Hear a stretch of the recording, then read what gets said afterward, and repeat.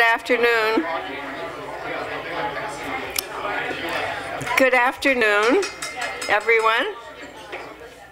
Thank you for calling us to order. Welcome all today to a program that the Schemmel is offering in collaboration with the Jesuit Center here.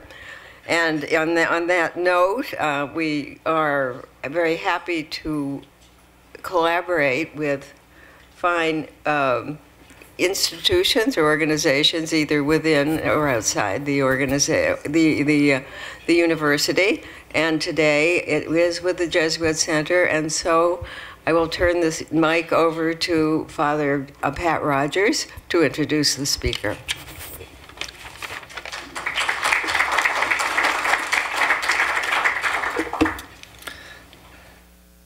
Thank you so much, Sandra. We're very excited at the Jesuit Center to be collaborating with you for a number of reasons. One of them being, of course, just strengthening the ties within a community, an academic community, especially dedicated to the humanities, and the talk of the common good is just very Jesuitical. And so we're just exceptionally honored and pleased to be in collaboration with you. Also, you'll see that our guest today is from the university, Loyola University in Andalucia, Spain. That's in Seville, Spain.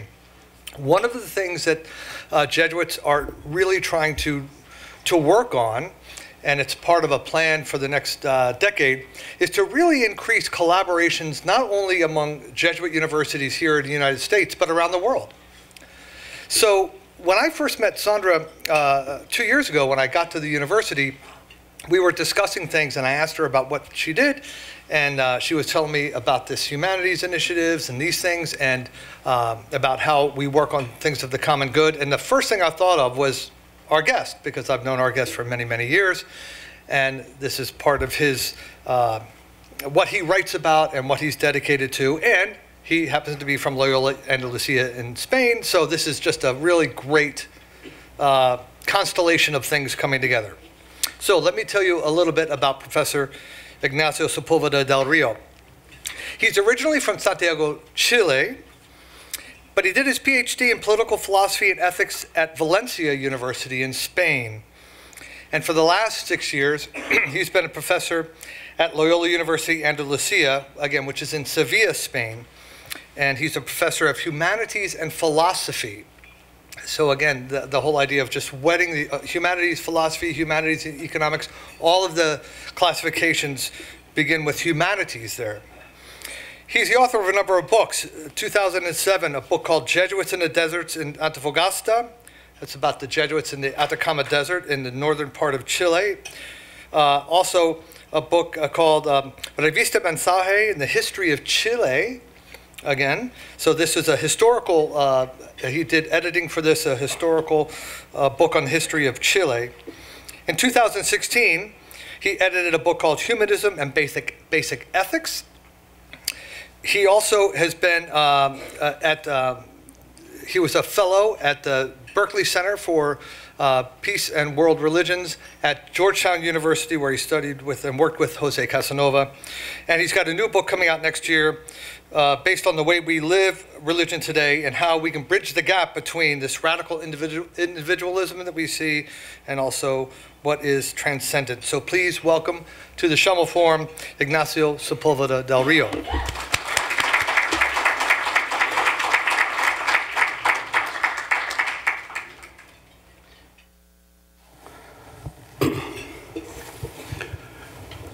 Muchas gracias por recibirme. Muchas gracias. Don't worry, I won't speak English, Spanish. So, you know, I have an accent. Sometimes I forget the words in English.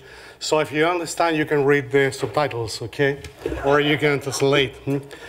Today, let me see this. Today, we're going to talk about religion. But please, don't think that we are going to pray here. Or I'm going to try to convince you to be a good religious person, okay? You don't have to be Catholic, Jew, or anything like that. We are going to talk about religion as a very important social phenomenon. And I think this phenomenon can be a contribution to our society and to our life. That's why I say religion in the public sphere, and I have the question. Can contribute to the common good, and I truly believe religion can be a very good contribution to the common good. I mean, it has to be a very, I will say, a very healthy religion, but it can be very good for our society. Let's see. I'm gonna move a little bit, but it's okay. Okay, I feel better if I move. So we are going to talk about religion, and we are going to talk about religion people. And the question for me is, can religion be a contribution for our society? And I think it can be a contribution for our society, but it has to be, or this is going to be a little difficult to do it. Let's see. We have two different concepts here, religion and common good. And I'm going to try to connect them to make them work. And it's very complicated because they have, as I said yesterday, very bad press, you know? When we are talking about religion in Europe, it's a little different here in the States, but when you are in Europe and you talk about religion in the public sphere, people say, you know what, I don't like religion. Why? Because we had problems with religion in Europe. And we rather prefer to have religion into what is called the private sphere. So what I'm trying to do is to say, you know what, religion could be in the public sphere. It could be a very good contribution. And also we have the second concept, which is common good. What do you think what could be a good for society? If we are here, maybe 60 people, I have no idea how many people we have today, but maybe 60 people, we may have 60 different answers. And we are very used to have a very individualistic society. So when we are talking about common good, I'm trying to say, you know what, maybe we can find a way to look and to work for our society in one direction. And religion could be very good for that. Let's go into religion. Religion is a very difficult and complex concept to define. Have you been in a wedding? Everyone has been in a religious wedding. If you're a Catholic or Jew or Muslim, you have been in a wedding. The same with a funeral, or what we say in Spain, first communion, primera comunión, first communion. So we have some idea about religion, but the concept is very difficult. And here in our culture, the Western culture, we have a division between, we have a split between what is the religious world and what is the secular world, you know? So we have this difference. Now, if you go to different societies, for example, if you go to the Muslim society, you are going to find the Dima. And this is a different concept of religion. It's not only about you and God, it's about you, God, society, etc. What I'm trying to tell you is that religion, we have in our society, in our Western culture, we have a definition of religion. But in other different cultures, in other different societies, the same word, religion, it doesn't mean the same. And also, right now, religion, it's complicated to define. I'm going to try to show that a little bit. Trying to define religion. We can talk about religion as a way to be open, I say openness, to transcendence. But also religion is about community. What kind of community? A community that celebrates life, celebrates also sometimes when we just go away, to pass away. Religion is also a community that has ritual, that has ways to act, and they are called ethics. But religion is not only about certain rites or sacrament, it's a way, it's a very important way to understand life and also what happened after life. So religion is a very powerful thing that moves our lives. Even if we are in the Western world or we are in the other part of the world, we are in the Muslim world or in the Hinduist world, religion is very important for us. But here, in our culture, we have a very bad experience with religion. Do you know, have you had the opportunity to read the Spanish news lately? We have Francisco Franco. You know, Francisco Juan Franco was the dictator in Spain. We have a very complicated situation with him, but because the government wants to move him away from El Valle de los Caídos, and some Benedictine monks, they don't want him to be moved. It's complicated. So for instance, in Spain, we have this idea that religion is very close to the dictator, and religion is very close to dictatorship. And we have in mind in Europe that religion had very bad issues, for example, with the Spanish Inquisition. Do you know the Spanish Inquisition? So it's like, okay, we are talking about religion, we are talking about Inquisition.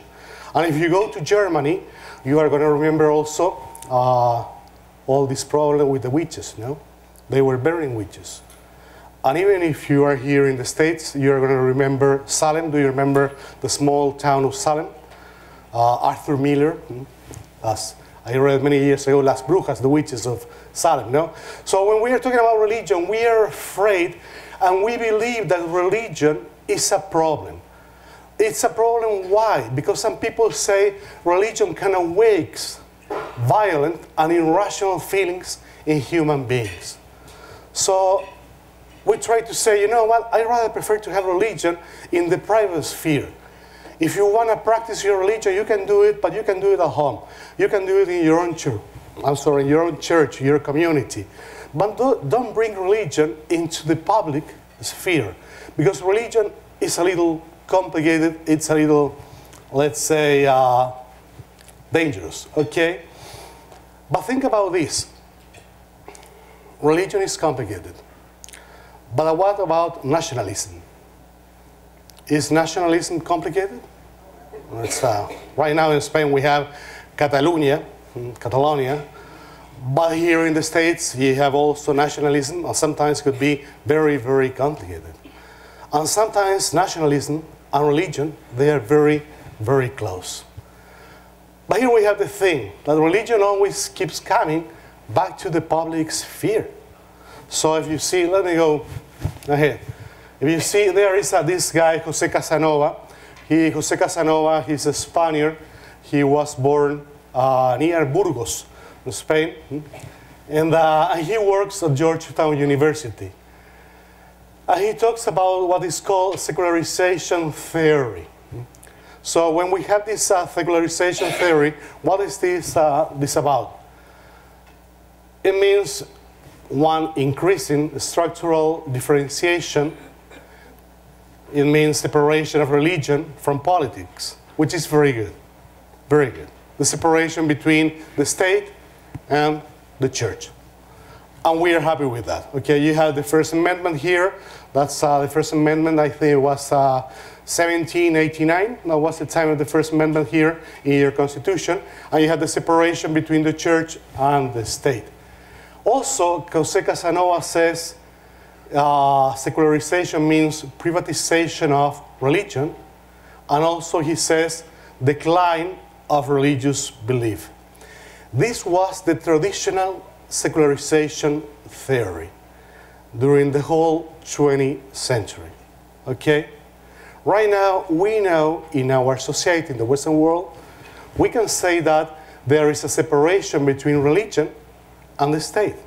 Religion and all the different spheres. But right now we can see that there is no privatization of religion. Religion is very, very important today. And it was very important during the 20th century. For democracy, for human rights, you remember El Salvador, for instance, and the Jesuits who died in El Salvador. You remember the dictatorship in Chile and the Catholic Church, and the way the Catholic Church was fighting against Pinochet. So religion is not in the private sphere. And also people are believers. And by believers, I'm not saying that people, they believe in the Catholic Church or any other church. But in many different ways, we are still believers, which is very, very interesting. This is the way we are believers right now, this is a very good question. And that's the question I have in my book, which is coming next December, I think. It's we are not. I mean, many people may say, "I'm a Catholic." Yes, you're a Catholic. What kind of Catholic? Do you believe in everything the Catholic Church says?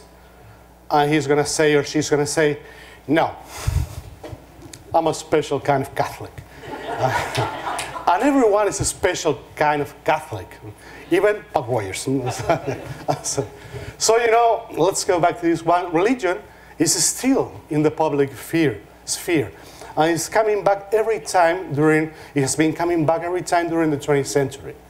And this idea of the secularization theory, we know this point is very real, but these 2 points are not that real, okay? You know this guy, a German philosopher, Jürgen Habermas. He's not a believer, but in the recent years, maybe in the last 10 years, he has been talking about religion. And he says, right now we are in a time of post-secularization, and religions can be a contribution of society. Why?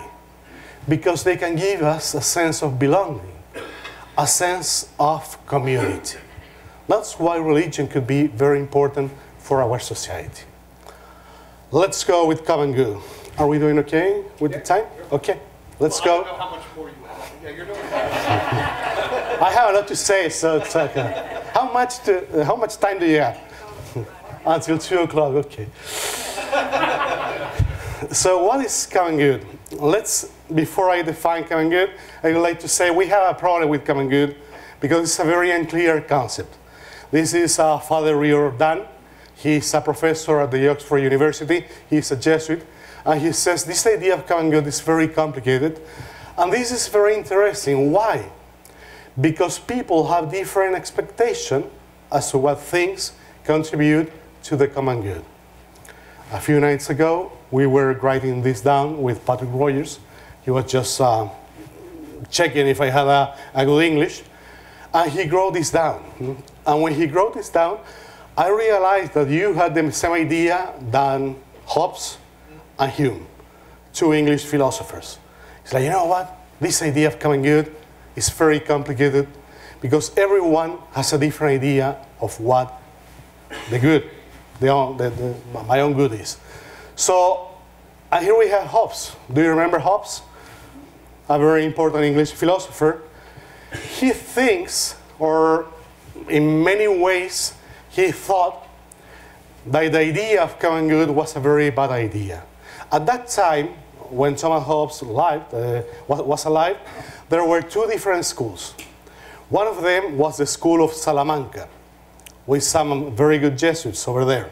And the other one, I would say, this is the English school with Hobbes and then Locke. Which one won? The second one, Hobbes. And right now, our society, we understand our society like a very individualistic society. And at that time in Salamanca, they were talking about a society where we could work together, okay? We were looking for the same common good. I'm going to try to go a little faster on this.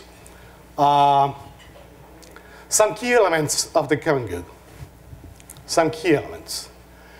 Action. Every action of human being is for the sake of some good. Why do you eat? Why do you sleep? For yourself, because you need to live. And I tell my students, why do you come to this to my class? No, this is such a boring class. Because you want to prove, because you want to get a degree, because you want to get a job at the end of the day, a career. So every action we take is for the same of a good. And also cooperation is a joint action. This is this famous guy, Aristotle. And its end is a common good. It's a common good. And the highest association, Aristotle will say, I don't have time to go into this, has the highest good. And he's trying to talk, he talks also about the idea of heuristic. Do you know what heuristic is? That's very good, that's a new word, because Patrick didn't know this word too, okay? We had to try. We had to discover something for ourselves. Common good is not only something you can see there and it's very clear. As a society, we have tried to discover it. I'm going to show you a case, okay, a practical case. Jesuits, you know Jesuits, no? You know, there is a very important document.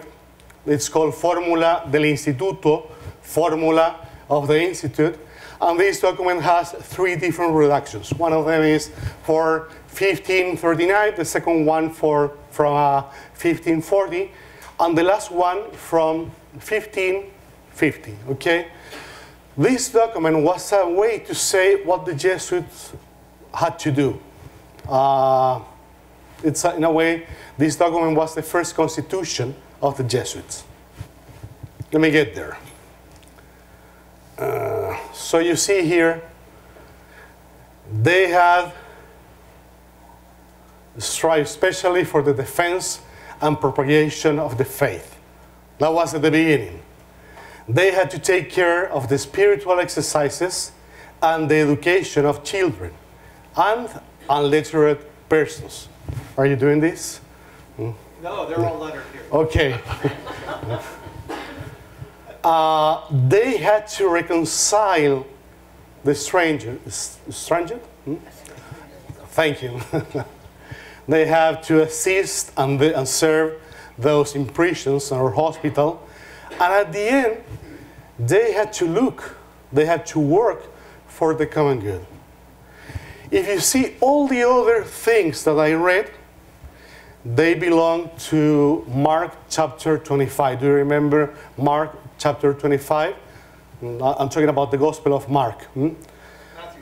Matthew. Thank you very much. It's my English.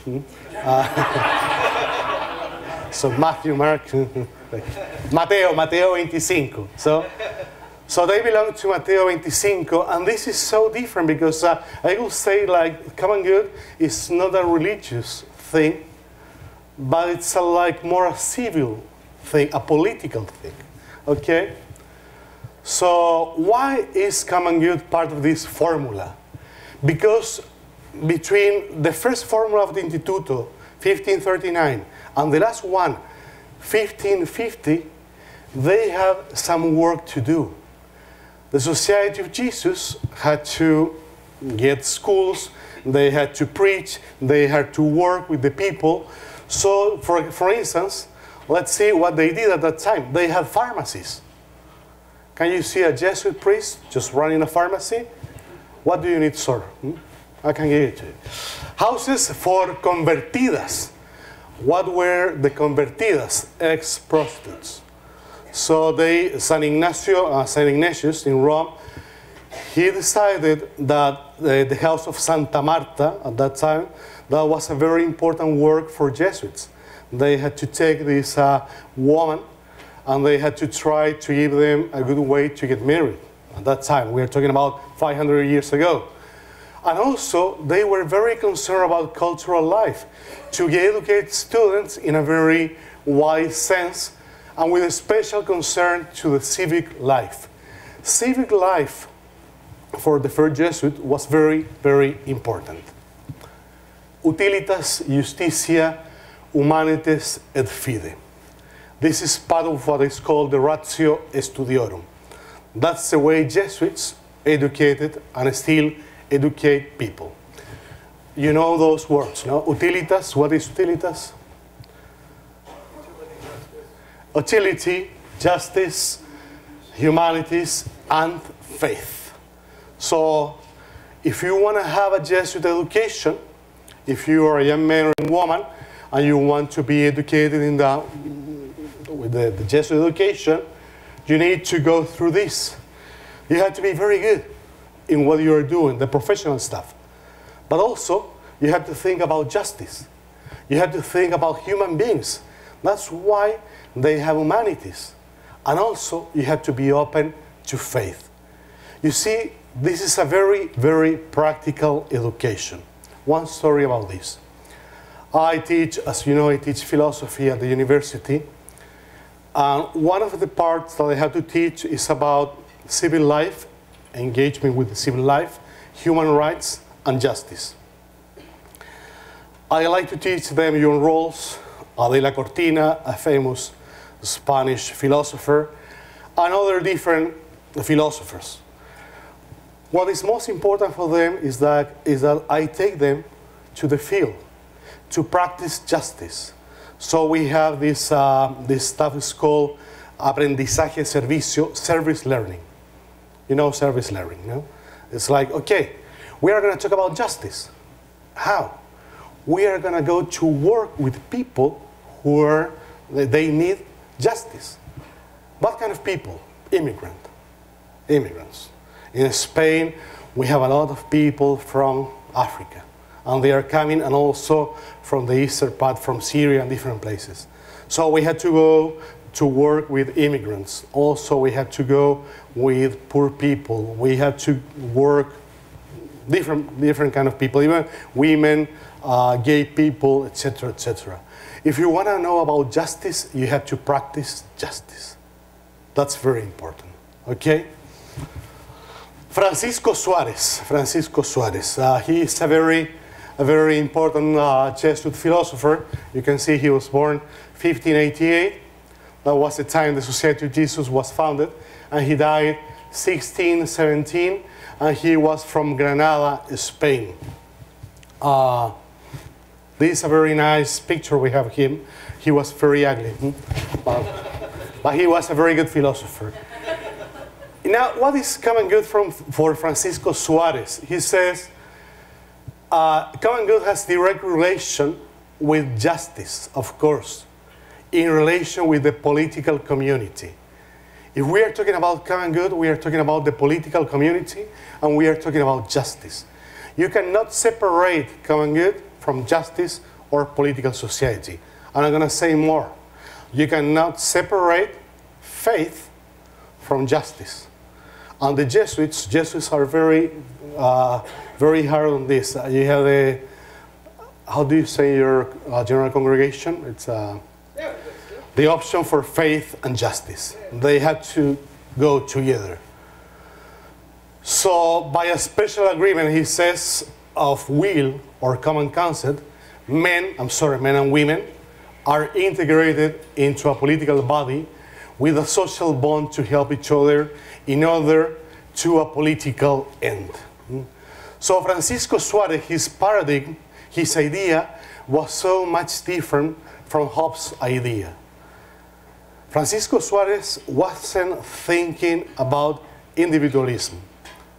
He was thinking about community, and community looking for a common good. Let's go.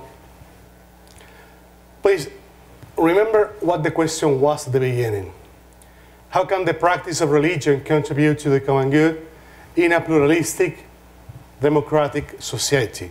This society, Spanish society, French society, different societies. That's the main question for me. And I think religion can be a real contribution, because religion can be very prophetic. Do you know him? Mandela, Martin Luther King, and these men, do you know him? Ignacio, a Spanish Jesuit. He was killed in El Salvador with all the martyrs of El Salvador. So religion has this very strong force, and it has been for many, many centuries before Christ, about this idea of capacity to denounce situations of injustice or oppression. And today, what injustice we have? Migration, ecology, economy, the whole human being and the whole creation. And also religion can look for justice. A very healthy religion can look for justice. It goes from denounce justice, from denounce injustice, I think. Injustice seeks to amend the relationship with the other, with nature, and with the cosmos. Put the correct order for all things, even more appeal to love. You have to remember, for instance, Laudatio Si. Do you know Laudatio Si? No? It's the Pope Francis encyclica. He wrote it a couple of years ago, maybe three years ago. On the environment. And this is very interesting because Laudatio Si says ecology is about the relationship between human being and nature. And there is a connection with injustice with all human beings and also with the situation of nature. So ecology is not about only just plastic or just to take care of trees. It's about taking care of human beings. It's to get a more, let's say, justice society. And also it's a new way, a more complex way to understand what is called development. You know, 50 years ago, people were talking about development, no? And they say, so how much money each person in your country makes? Do it make sense? And right now, when we are talking about development, people say it's not only about money, it's about quality of life, that you need a better quality of life. And in that quality of life, of course, you need a community, a better community. Also, it's about solidarity. In time of nationalistic, xenophobic discourse, we need solidarity. And here, I have a new word for you, aporophobic. Aporophobic. My master in Spain, Adela Cortina, a philosopher, she made up this word. And right now, we are using this word in our country in Spain. What it means? Phobia, do you know phobia? What is phobia? It's fear. Fear to what? To aporo. Aporo is the poor. A poor. Because when are we afraid of immigrants? When they are poor. But if you receive a rich guy, you're going to say, a rich immigrant. You're going to say, it's okay, come this way, we need your money. But we are so afraid of the poor. And Adela Cortina is so right. We need to try to change this, not being afraid of the poor, and also not being afraid of the throwaway. The Pope uses this, the Pope Francis uses this word, throw away, those who are excluded. And also religion can be a very good way to work community and citizenship. Being open to the other, practicing solidarity, allow us to generate a sense of community. I think in this way religion could be a very good contribution to our political community. Also, religion could be a contribution of hope and meaning in this time of despair. When you talk to young people many times, even not only young people, maybe older people, you are going to feel that people are not very happy right now. We have too many things going on in politics, economy, ecology, and religion in many ways can be a way to give us more hope. To say, you know what, we can work together. We can unify ourselves as a community and we can get some stuff done. Okay, thank you very much. Thank you for listening.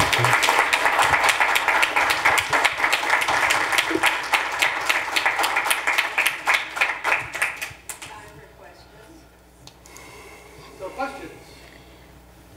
Comments? Coffee, tea?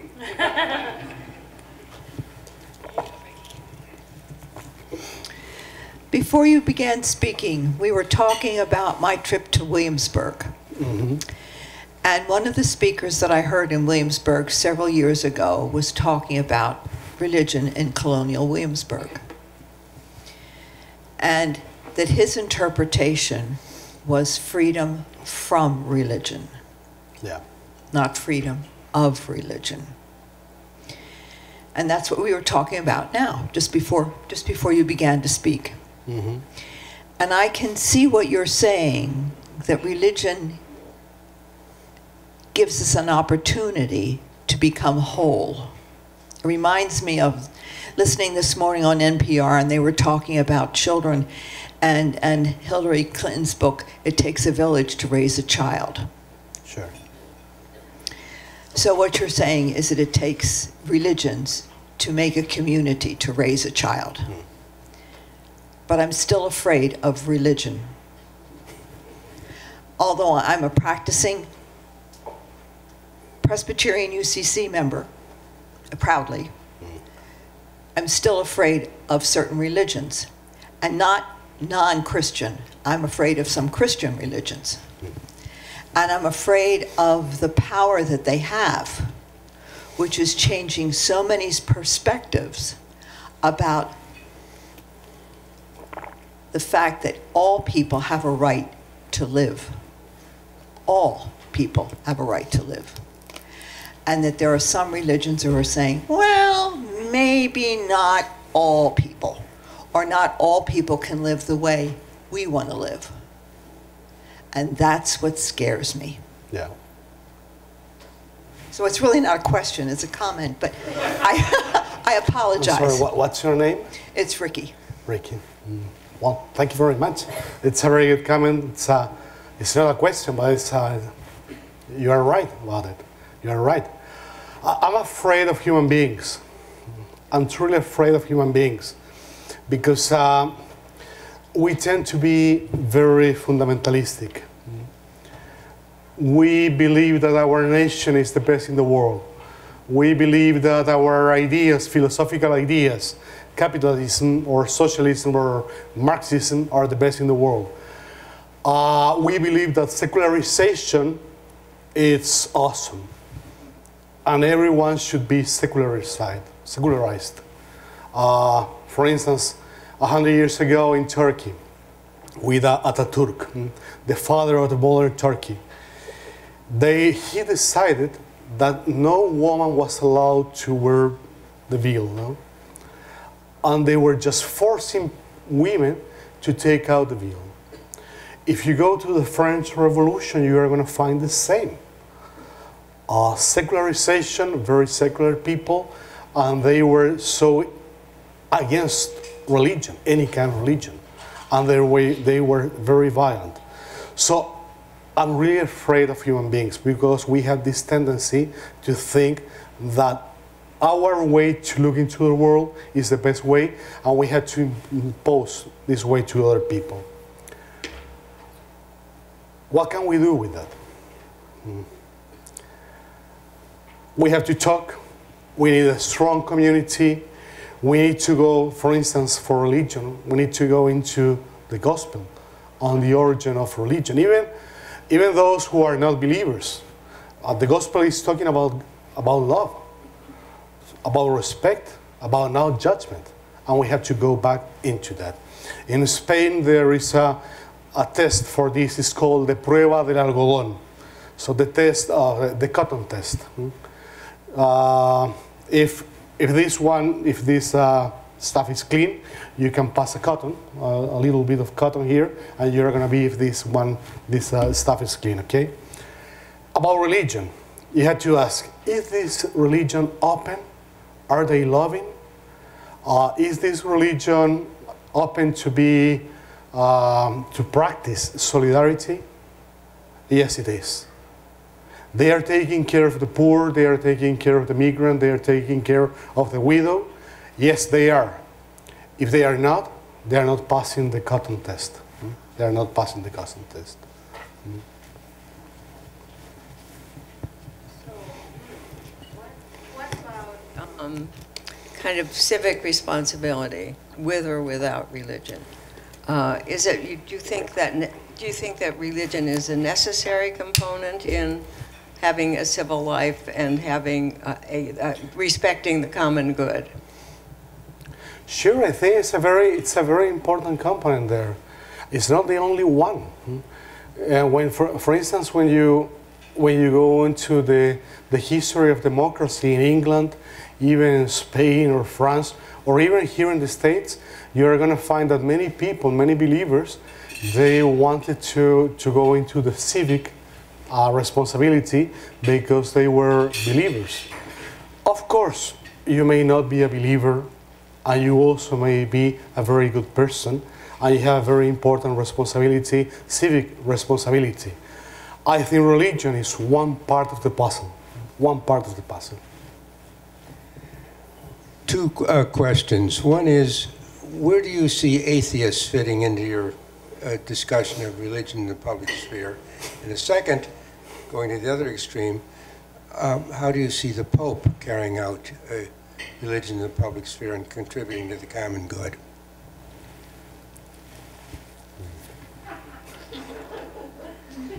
Well, you know, I feel very close to atheists more than believers. It's because I'm a philosopher, and so in many ways, I'm a weird believer. No? I had to confess that. Atheists are very important, very, very important. Because I'm talking about atheists, and also I'm talking about those who have no idea if they are atheists or believers. No? But they are very important in this because they can. I really think that sometimes atheists, they have the right questions and they are able to confront believers and to make very good questions to believers. And that's very important because believers sometimes they think they have the whole truth in this. An atheist can be like the other part of the puzzle. An atheist can love humanity. And that's big, that's huge. And in some way, I don't want to baptize atheists, but in some way, it's when they believe in humanity, when they believe in human beings, that's one way to practice love, a very open love. About the Pope, I think we have a very good Pope right now, a very good Pope, and he's very open. It's a very good Pope for those who are Catholic, and especially it's a very good Pope for those who are not Catholic. Because right now he's doing what the Vatican II tried to do. He's opening all the windows, all the doors of the church, and he's trying to receive a new air, a new breeze inside the church. And that's very important. And I think the church is going to be better right now. I'm not saying that the Catholic Church is going to have more people. I don't believe it. Maybe they are going to have less people. But it's going to be a much better church in many, many ways. Many ways.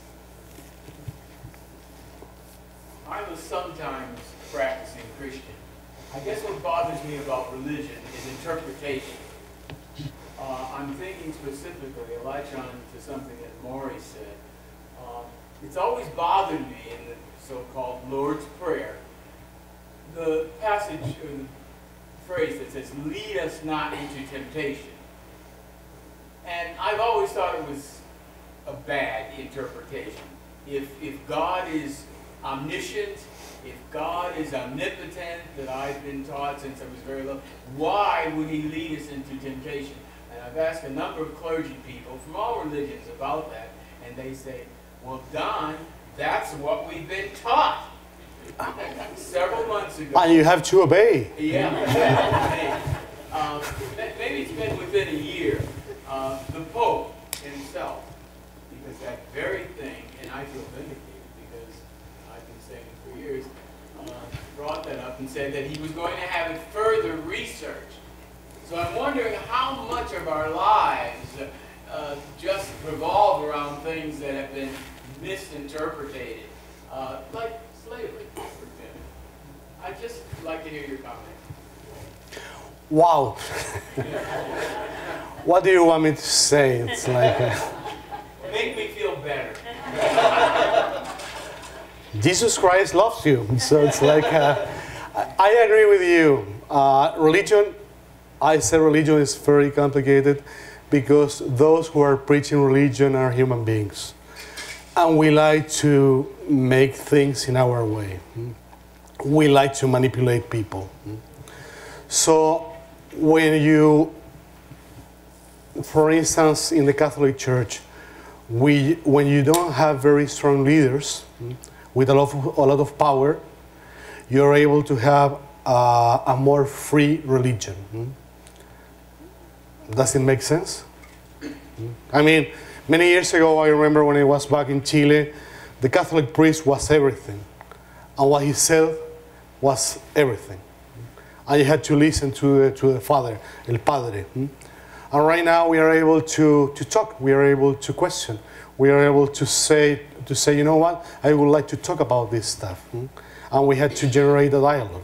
We had to integrate priests, we had to integrate laymen, and especially lay women.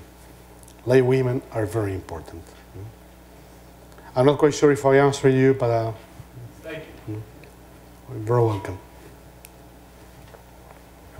Just a little follow-up. A follow-up to the discussion you just had. How important is leadership, and how important are the masses? Does power or does the common good work its way up? Does it work its way down? What's the interrelation there? The masses, you're talking about the mass, not the Holy Mass, no? Okay. Yeah. Okay, I just wanted to know. Masses are very, very complicated.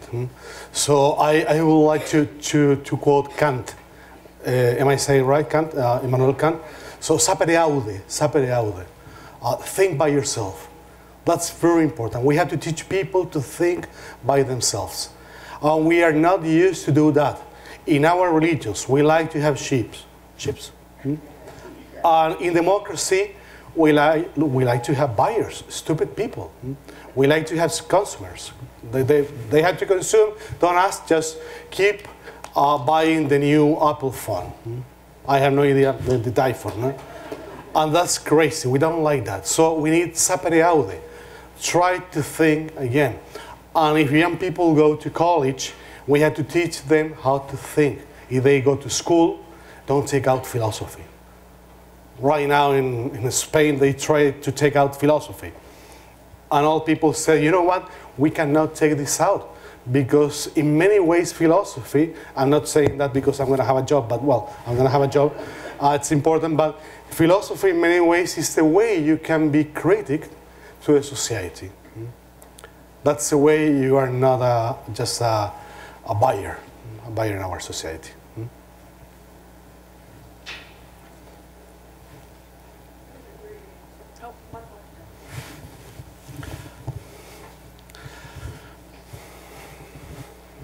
Ignacio, curious. It's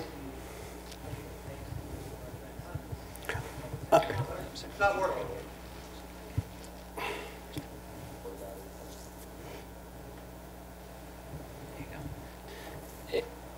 Your thoughts on what it takes to restore the notion of transcendence to the public sphere. It seems to me that the biggest missing, I've lived in Spain, as you know, for 2 years, and here, and missing is not necessarily religion or faith, but some adherence or devotion to a concept of transcendence that we're all missing, no matter where we are in the Western world. We can't hear you. Can you speak up, please? Or maybe. No, it's don't hit that button.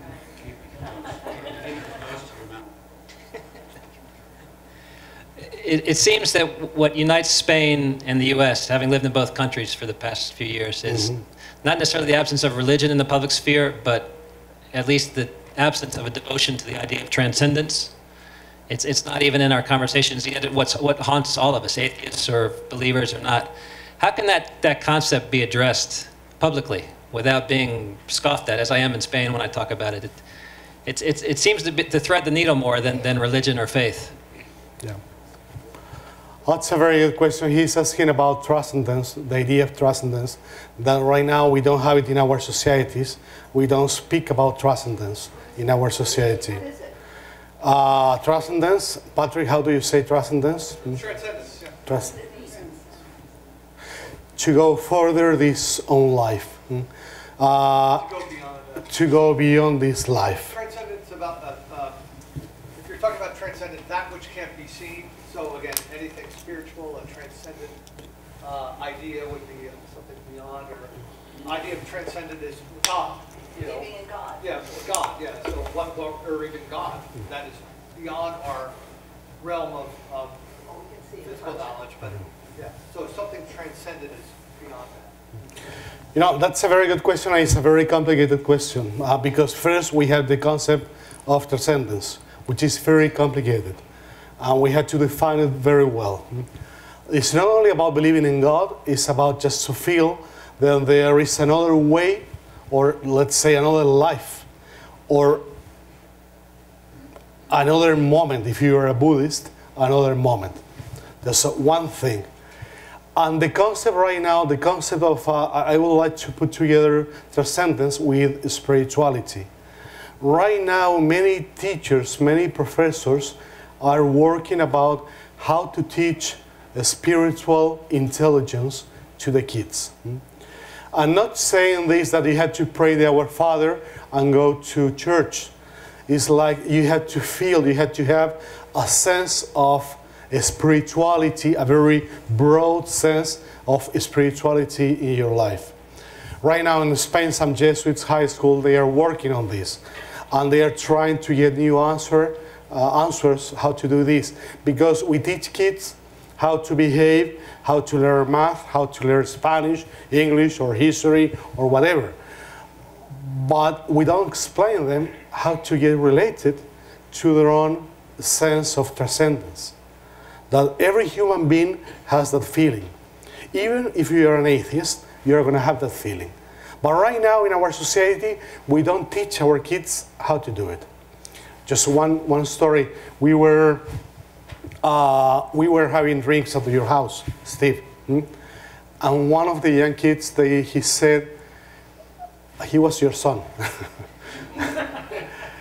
He said he lived, he had a room on the upper part of the house, okay? And he was looking at the atardecer. How do you say atardecer? Sunset. The sunset. And every time he looked at the sunset, he had a very powerful feeling of God, spirituality, and transcendence. We gotta teach our people how to feel that, even if they are not believers, and how to be able to connect with that feeling, with that intelligence. Here you go, she. I'm coming. Here you go. They're doing it in California and a number of other states in the Union. And what they're trying to do is teach meditation to kids, especially children from troubled backgrounds, domestic violence, alcoholism, drug abuse, that sort of thing. And they find that when those kids meditate, and they've interviewed the kids, New York Times have had a number of articles, they can connect better, they calm down, they don't get argumentative, they don't fight, their relationships with other children are good, and they do better in school. And there's a new term for it. They don't just call it meditation anymore. Guys, what do they call it? Mindfulness. Right, right. Mindfulness, right. And they're finding that it's very, very effective. And of course, some religious groups, argue about that, but anybody who's any sort of a free thinker seems to think that it's working and it's effective. You're right, you're right. Yes.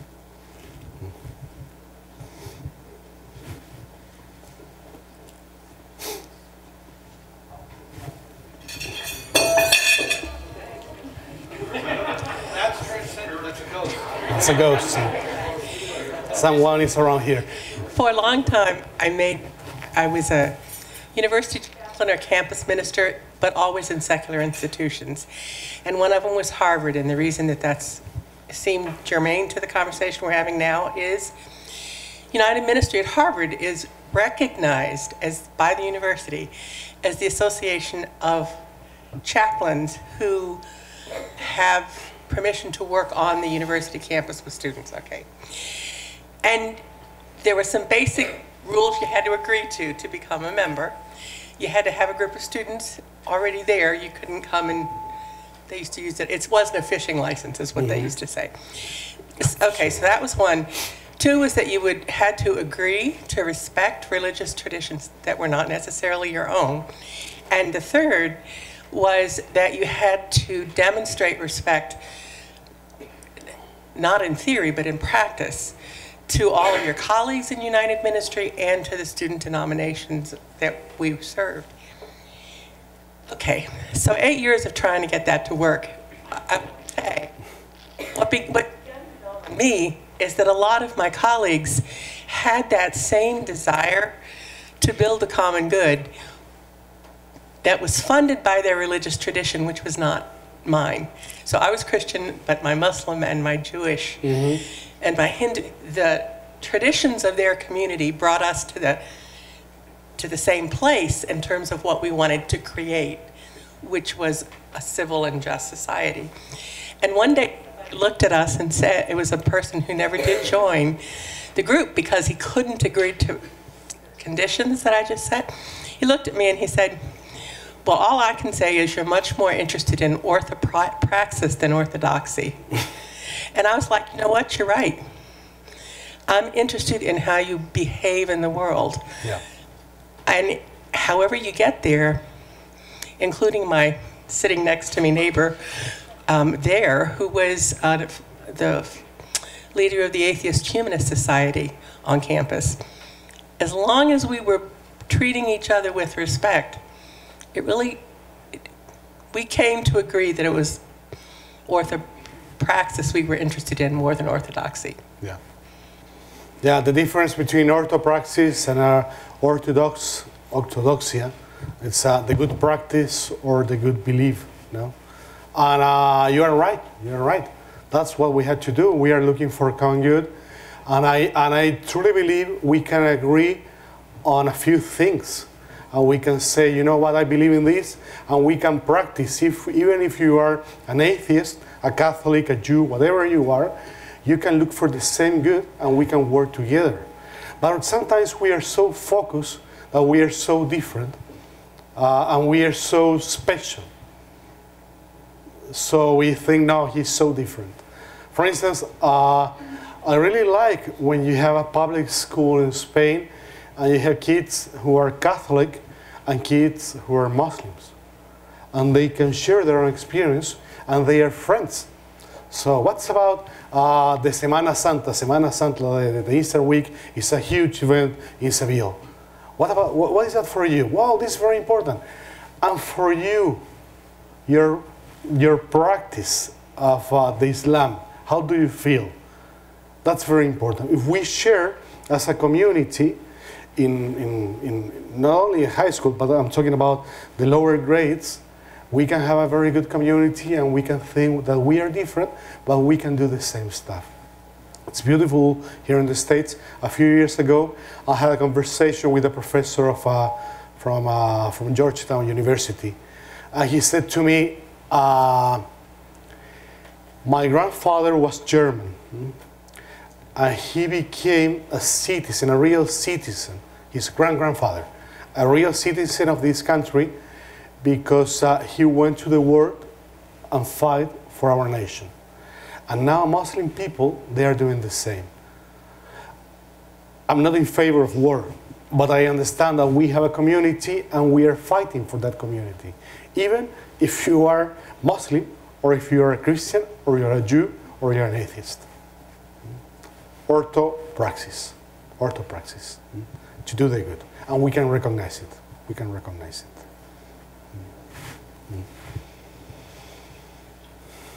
Any other questions?